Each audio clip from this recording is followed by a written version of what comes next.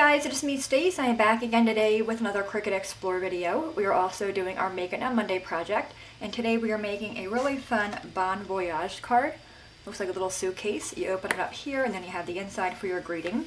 We're also making the coordinating envelope, which is a box style envelope, a little bit thicker than your normal ones. Alright, let's go to the computer and we will get started. Alrighty, at the computer you want to go to design.cricut.com. You will see this screen. Enter in your email and your password. Click on sign in. When you see your name at the very top, that verifies that you were logged in. On this page, you want to scroll down until you come across the What's New for Cricut Access. Click on View All. In the search box in the upper right-hand corner, type in the word Bon, B-O-N. Click on Enter. That brings up the Bon Voyage card. Click on that. This brings up the preview window. Bottom right, click on Customize. So we have the card and the envelope. I'm going to right-click on it and choose Ungroup. Move my envelope out of the way.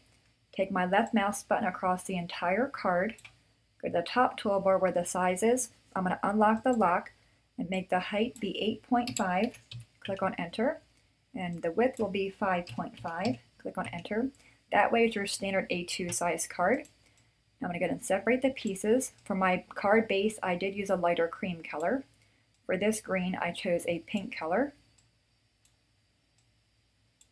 Move all these out of the way as well. All right, now we have this part here and that part. I did make both of those be white, so I'm going to click on the yellow one. On the right-hand side toolbar under Layers, you'll see where it is. It'll be highlighted. I'm going to go ahead and click on that and make it be white. Now I can go to my Color Sync panel on the right-hand side and drag my green layer to that white layer and make that be white as well. Upper right-hand corner, go ahead and click on Make It. So we have those pieces there. The brown, the lighter brown, or in my case the cream, our green, and in my case again the pink. All right, bottom right hand corner, click on Continue. I'm going to go and cut these out with a table and put our card together. All right guys, we are back. Everything is cut out. We're going to go ahead and set our envelope aside for the moment and work on the actual card. Go ahead and fold on your score marks. Take our bone folder and give that a nice crease once I find mine. There we go. Alright, so we have that. Then we have our green layer here and our brown. And I chose pink. You can choose any color you like. I think green, pink, and brown all go really well together. So you can kind of see how they're going to layer up like that. We're going to first work on this one here. Take our pink to our green. I'm using art glitter glue. I get it from madeit.com. I'm going to squirt some around it. And in the middle. You want to line this up really well.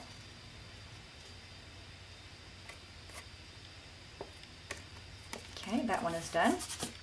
Let's take our brown layer and glue that to that pink one.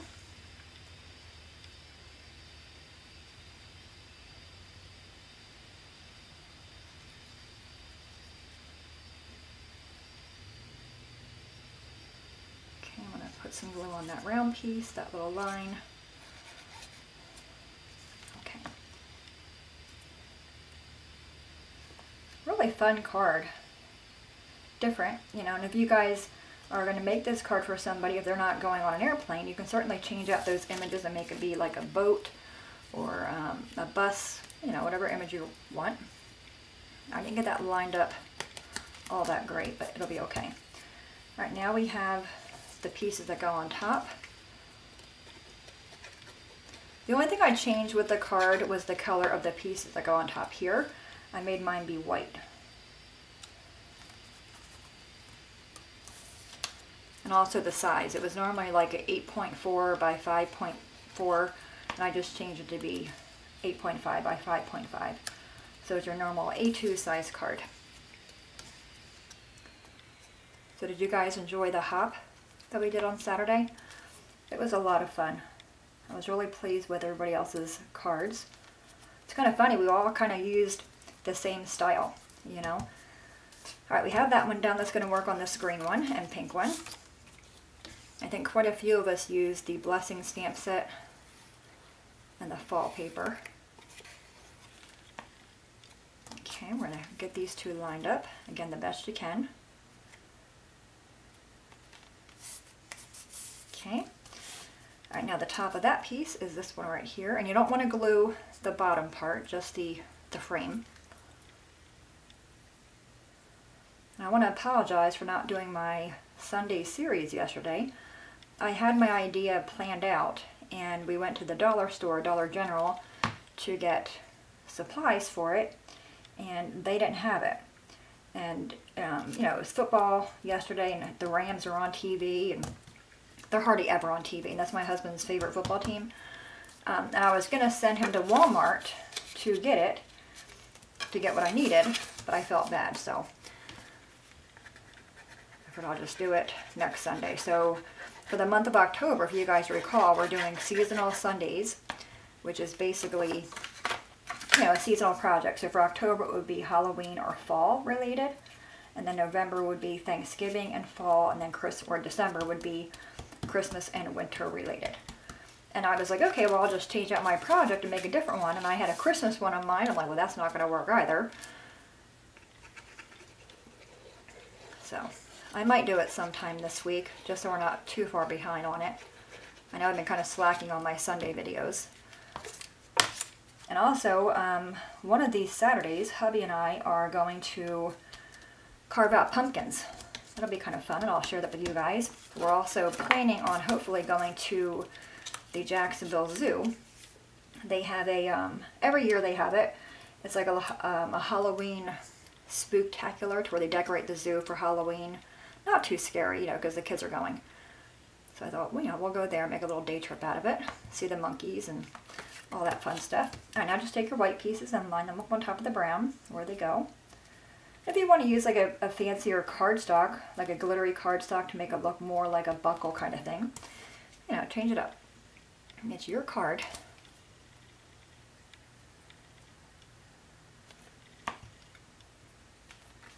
Alrighty, we've got this little one here. So it's a really thick card. That's why the envelope is like a box envelope. Now, if you guys don't know how to, I know with the envelope punch board, I believe, there's videos on how to make a thicker envelope, you know. If you guys don't like that or don't have an envelope punch board, you know, just save this project, delete everything but the envelope, and then save the envelope. So you'll always have a box style envelope. All right, now we're going to put these pieces on. And you can, of course, customize all these images or sayings.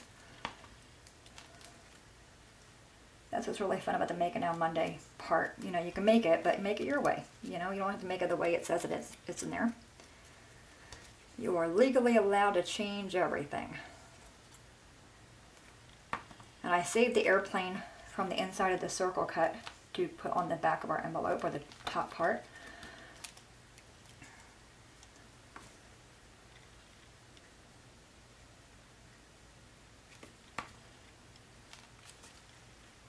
Alright, let's get that guy on there. Alright, so the card is done. For the inside, I did cut a piece of green cardstock. This is 3 3/4 by 5, and a piece of white that is 3 1/2 by 4 3/4. I'm going to use my We Are Memory Keepers corner chopper on the 1/4 inch end, just so it kind of mimics the round corners on our card.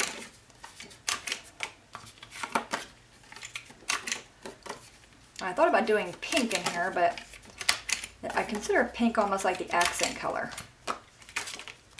Alright, I had hubby load my ATG gun last night, so we're good with that one. Alright, and layer these two guys together. You could also cut out the palm tree again from that front of the card, that part there. You can cut that out in green and save the palm tree and put that on the inside as well. Alright, let's glue this guy down.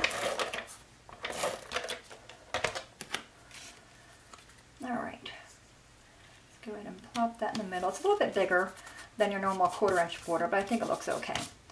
Alright, so there's our card. Alright, let's work on the envelope. Now you'll see it is double score marked.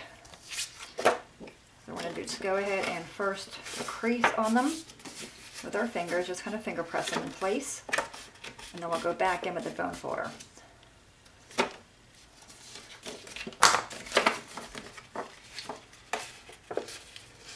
And I had people ask me before, and my Cricut does it every now and then. It doesn't do a really good score indentation, depending on what kind of paper I'm using. If I'm using like a thicker paper, it does.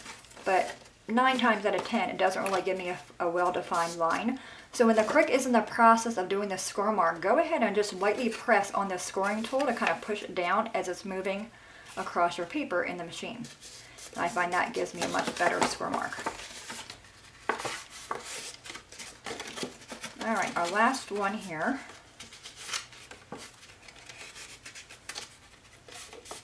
All right, now take your bone folder. Really important, you want to crease all these edges really well to form that box. And this is still your normal A2 size envelope, but just for if you have a card that has a lot of embellishments or a lot of 3D stuff going on it. Of course, you're going to pay for that when you mail the card. So I would probably just hand deliver the card in the envelope. All right, so we have all that done. Did I get all of them, guys? I did. All right, you have these little bottom flaps here, and they are a pain, but you want to go in and squirt some glue on them, a good amount of glue, and then we're just going to fold that little flap and have it meet that score mark on the bottom. You'll kind of see where they go. I'm going to kind of bend it down and then pinch. And you want to pinch for a little while, depending on how fast your glue dries. And again, the art glitter glue does dry really quick, but this is just, you know, such a small piece that it's going to want to resist the glue. So just kind of really press on it. You can even kind of bring it down with your bone folder and just kind of go in there and just reinforce it. That might work as well. Okay, we got that one. Hopefully it'll probably come undone, knowing me. All right, I'm going to squirt some more on this one. You can also use a stronger adhesive, like a sticky strip.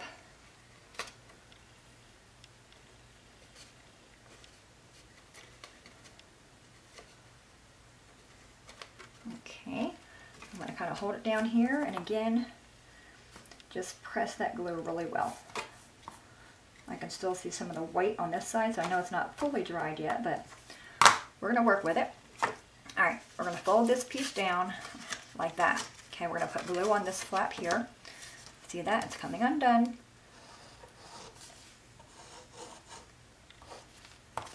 So I'm just going to put some more glue on there real quick. Okay, we're going to just do everything all at one shot. We're going to bring these down, bring that up, just kind of hold that.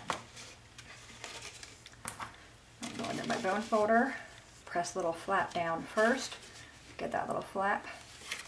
And then I'm going to take my bone folder inside here and just, so I have like a little bit of a cushion, just squish this glue down.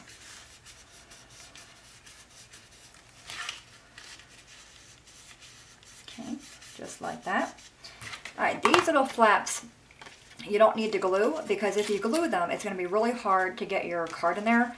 It just kind of closes that up. Okay, so the top little flaps you don't need to glue. All right, now we have the little airplane that we saved. We're going to go ahead and put some glue on the back of this guy. Just something. Like I said yesterday, I'm not really one to decorate the envelopes. I do if it's like Christmas cards I'm mailing out, I might stamp something on the envelope, or for a birthday kind of thing, but just for your everyday kind of cards, I don't. I always decorate the inside of the card though.